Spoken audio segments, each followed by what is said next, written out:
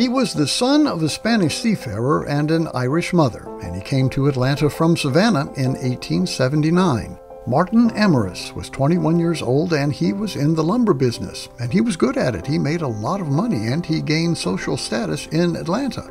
He was a pal of Henry Grady's and a founding member of the Capital City Club and the Piedmont Driving Club. A respected member of the Atlanta business community, he even served a couple of terms on the Atlanta City Council. During one of those terms, Martin Amorous focused his attention on a 185-acre parcel of land on the outskirts of Atlanta.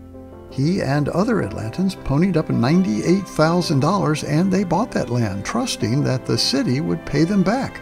And that's exactly what happened in May of 1904 when Councilman Martin Amorous made a motion that the city of Atlanta buy the land we know today as Piedmont Park. This is Lance Russell, and that is one of the stories of Atlanta.